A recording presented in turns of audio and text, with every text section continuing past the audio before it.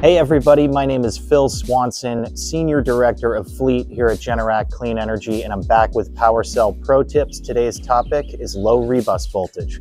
Let's get started. Low REbus voltage waiting and standby are not considered error states. These are states that occur when the inverter is unable to connect to the grid, typically due to an issue with AC power. Before moving forward, ensure all inverter settings are correct for your configuration, specifically the grid profiles, and ensure all AC wiring is connected correctly and securely. Most AC interconnection issues can quickly be diagnosed using the installer tool. So grab a computer or your phone, go to the installer tool, click on the inverter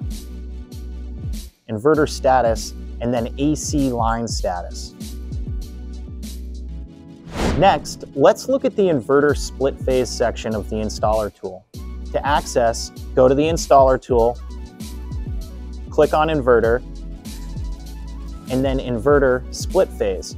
This section will display live AC power measurements at the time the page is loaded.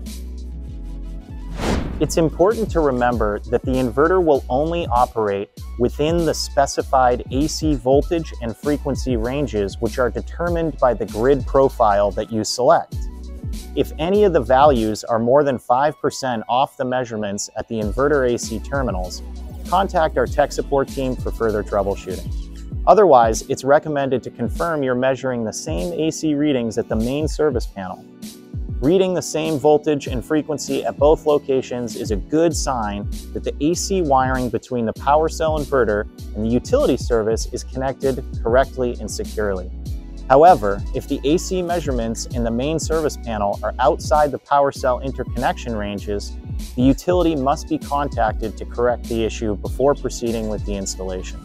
And finally, if you're still having issues after these troubleshooting tips, give our tech support team a call and we'd be happy to help. We'll see you next time on PWRcell Pro Tips. Thanks.